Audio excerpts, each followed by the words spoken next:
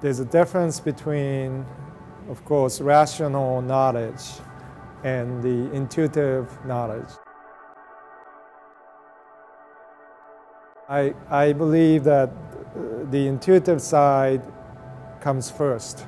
Almost everything we do, not just painting, but in life, that your experience of touching and mixing materials and wrestling with it physically, sometimes literally, is very important to the understanding of how we come to a particular knowledge about our cultures.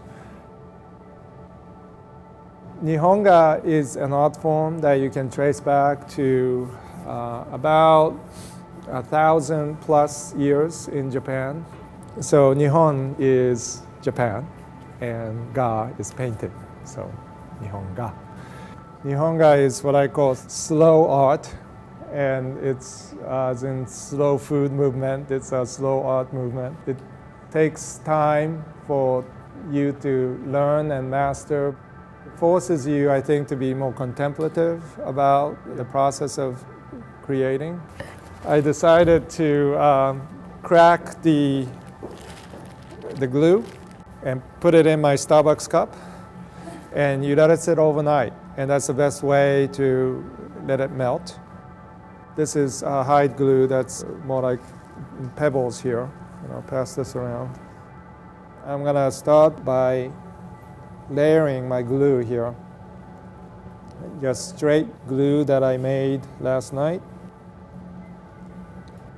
And you notice that it creates these puddles, right?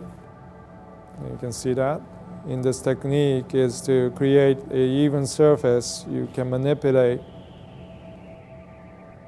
There's something about this process of experiential knowledge that you build up over the years, and then with just the right mixture, that only comes by experience. So how do you know how much to add? And I say, I don't know. I just know. You start to understand that that it's right, and that only comes from years and years of making mistakes.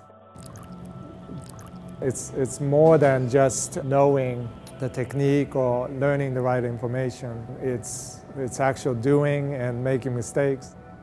By the way, a lot of these will tarnish over time. Aluminum will turn whitish. So traditional Japanese artists accounted for that. So if they were using silver powder, they knew that in about 50 years it would darken. And that was part of their aesthetic, was to account for those things that are changing and ephemeral, and you use it for your expression.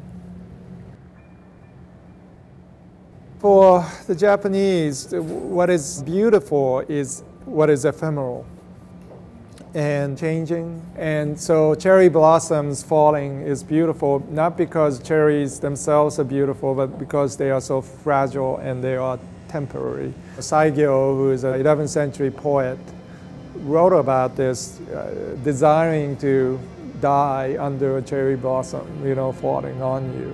And that aesthetic is very much carried through in Japanese tradition, which is very beautiful, and it explains a lot of what you see in Japanese art and music as well.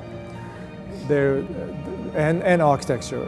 Japanese built houses, at least traditionally, that were designed to fall apart when the earthquake hit.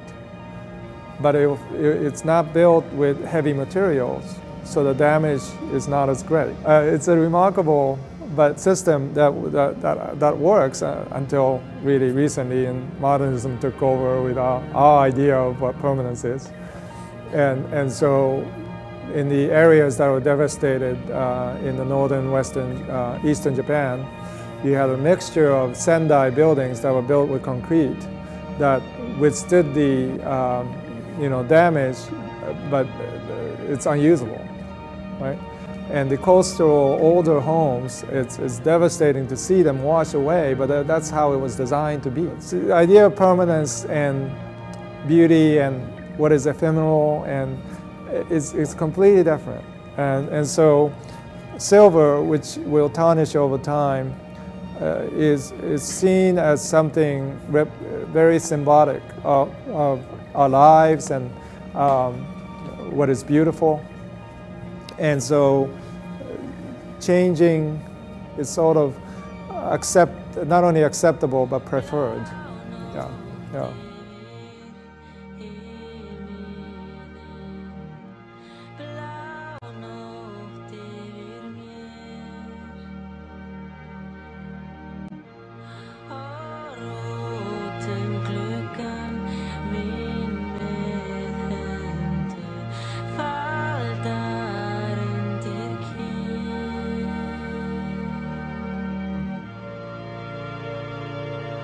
Yksin tai